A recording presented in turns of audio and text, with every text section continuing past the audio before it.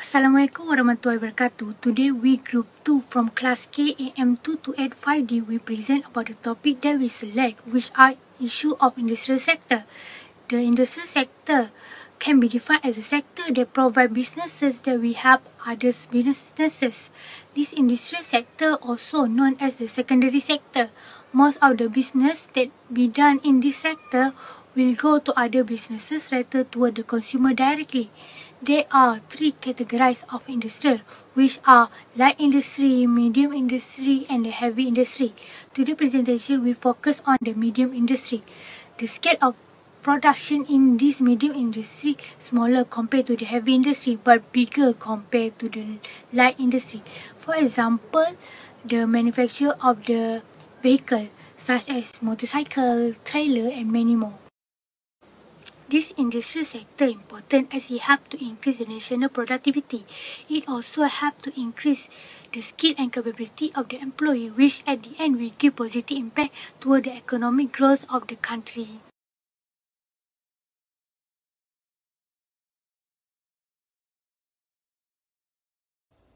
The first issue is on the manufacturing skill gap. A study conducted in 2021 shows that manufacturing industry face a shortage of workers around 22,000 employees. This problem might be a crucial problem since most of the employers reported that those shortages include skilled and unskilled workers. Even most employers said that shortage of manpower happen among the technicians, mechanics, and even the engineers. So this kind of issue has led into several problems. Of course, the problem of skilled labor gaps among the workers, especially for the manufacturer who operates their manufacturing businesses in Bayan Lepas, Penang. Of course, this issue was triggered by many factors, and some of the factors lead into this problem are poor link between what school teach and what the job front need. Second factor is on the overqualification and unqualified that set or required by a certain company toward their candidate.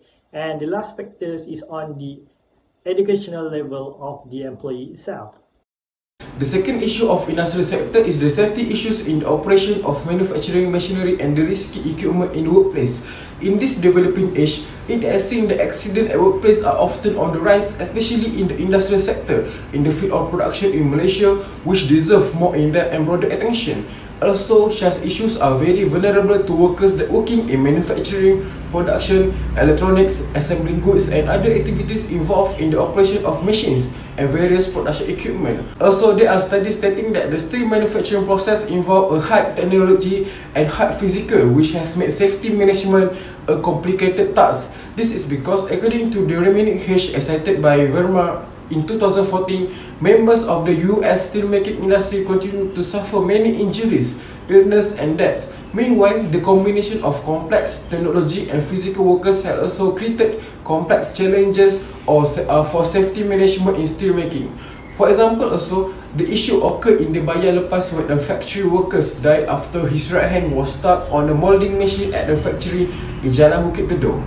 Also, an accident involving a Filipino factory worker died after his head got stuck on a casting machine at a factory in the Bukit Minyak industrial area, Bukit Mertajam. In addition, according to Wan Aizul, in his article entitled "The Statistics of Occupational Accident Involving Heavy Machinery in Malaysia," based on statistics from Social Security Organisation (SOCSO) or Perkeso in Malaysia, the study stated that the occupational accidents reported in Malaysia increased over the past 5 years, which is between 2014 until 2018. Therefore, it can be seen that the issue of security has become a massive issue in the industrial sector, especially in the medium industrial sector, regardless of manufacturing, production, and others that are related activities. The rapid technological advancement through Industrial Revolution 4.0 is causing another problem to the Malaysian industrial sector. Some manufacturers in ASEAN countries are somewhat less confident of its complexity to reshape the industry. IR 4.0 is the implementation of information technology to monitor the physical process within manufacturing operations. However, the level of industrial revolution in Malaysia is between Industry 2.0 and 3.0. The Malaysian secondary sector technology still depend largely at mass production and automation level, which remain Industry 2.0 and 3.0. The high cost of Industry Revolution 4.0 is the biggest fear, which the adoption of robotic and artificial intelligence in Industry 4.0 does not come cheap. The last issue that has been arises in the medium industry is regarding to the problem of inventory management, which can lead towards the shortage of supply. Inventory management refers to the process of organizing the items that are available to customers, which it provides production, purchasing and distribution services to suit marketing needs. Proper inventory management aids businesses in determining that there is always sufficient stock to satisfy client demands and that a shortage is detected early enough. It is in line with the objective of inventory management, which is to ensure continuous supply of materials, spares, and finished goods. The issue seemed to be more serious, especially when the COVID-19 pandemic began to hit the world in early 2020, as what has been faced by the Flextronic Technology Penang Syndrome Berhad. It is an industry that provides electrical components, which the company offers printed circuit board assemblies, plastic molding, metal stamping, enclosures, and tooling. It provides products to the medical, aerospace, defense, industrial, capital equipment, clean tech, and computing industries. The COVID-19 global pandemic has presented new challenges that the industry has never faced before, which normal supply chains have been interrupted, while at the same time the demand for medical devices increases. Therefore, Flex has created a worldwide task force to manage the COVID-19 situation since the beginning of the crisis in January, which they must monitor demand in collaboration with their suppliers and consumers, balancing the necessity for supply against the risk of artificially constraining the market.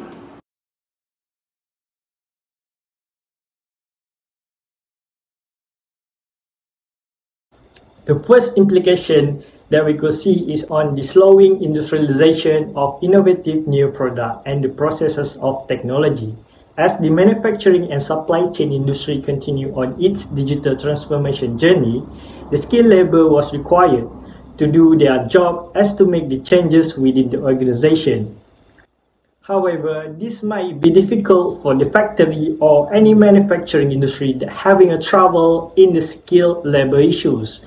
According to the Department of Education and Skill by United Kingdom, a skilled worker was defined as a person who is responsible to manage and have the knowledge and experience in certain fields.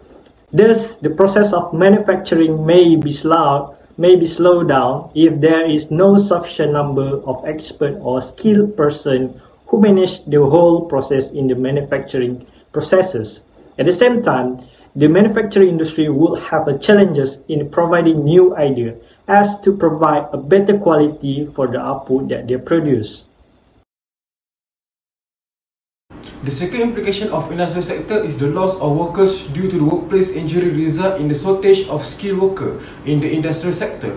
According to Wright in 2019, he stated that the implication that will occur on safety issues, especially in the industrial sector, will result in the loss of workers due to accident at work, which will lead to a shortage of skilled workers. On the observation of the cause of accidents at work, between 62.8% of accidents are caused by three types of accident, namely falling, stepping on, colliding or being hit by objects, including falling objects and other types of unclassified accidents. In addition, there are perceived implications of continuity in this issue that have to be borne by companies, which include financial implications such as the payment of fines, compensation and damages, as well as the non-financial implications, including the deterioration of the company's reputation, according to the Noor, Shakira and Muhammad Firdaus in 2021. The resistance to adapt this technological advancement gives some negative implications towards production and product quality. The lack of high technology system will affect the entire supply chain from creation and manufacturing productivity. The manufacturers cannot provide and develop mass production in shorter time at a lower cost since they are at the start of Industry 2.0 and 3.0. It takes longer time to produce product with good quality because the current technology cannot entertain mass production. The product quality also cannot be improved because there is no smart tracking progress and scheduling that can enhance operating time and quality. The absence of high technology system also cannot help in making product become attentive, well managed and tracked in real time. The product also cannot be tested and monitored at different phases of production because this testing can only be done with the application of artificial intelligence. Therefore, the resistance to adapt with technological advancement may decline the company's profit and productivity and also will affect the country's economic at large.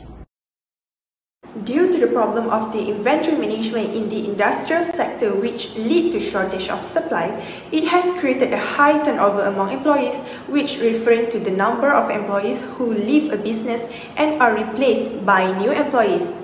Flats admitted that their production facilities were shut down for a few weeks in March 2020 due to the pandemic, which has created turnover intention among employees.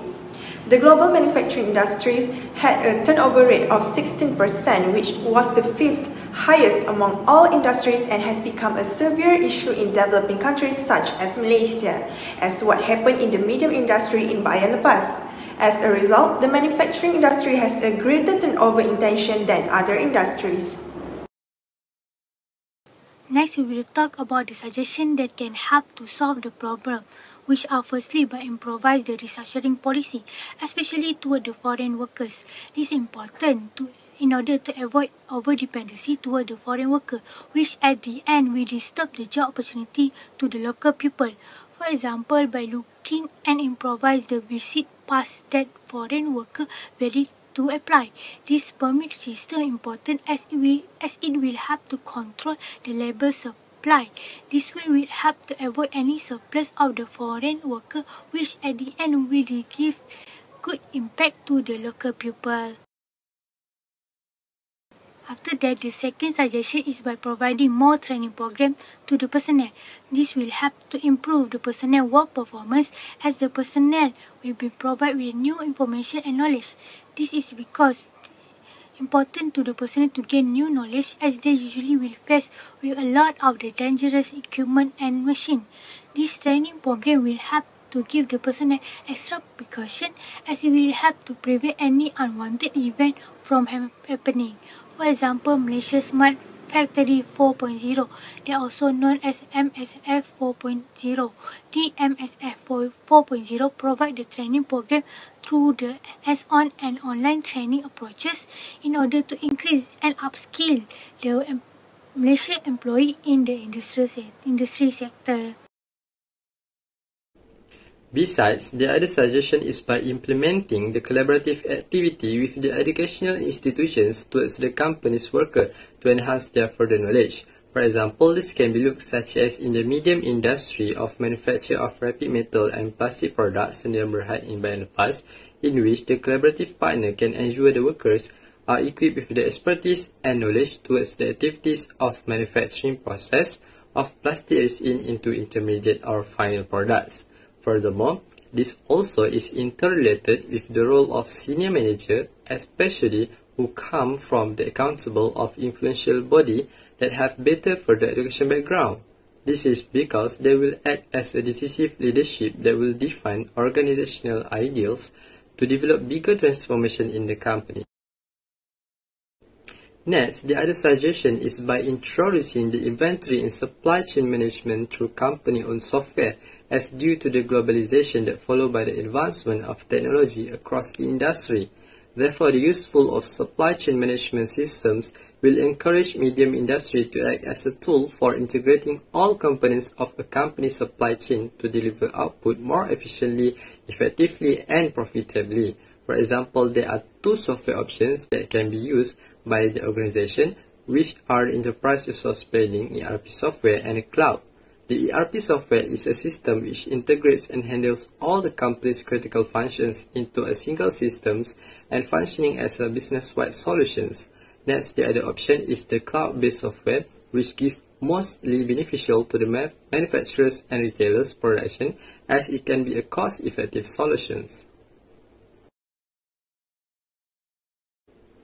In conclusion, there are several issues pertaining to the medium industry at Bayan Lepas Free Trade Zone, which has led to the several implications that affect the ineffectiveness and inefficiency of the output produced by the industry. Therefore, to overcome the problem, it requires a strategic plan such as through policy reformation, collaboration and innovation of company software.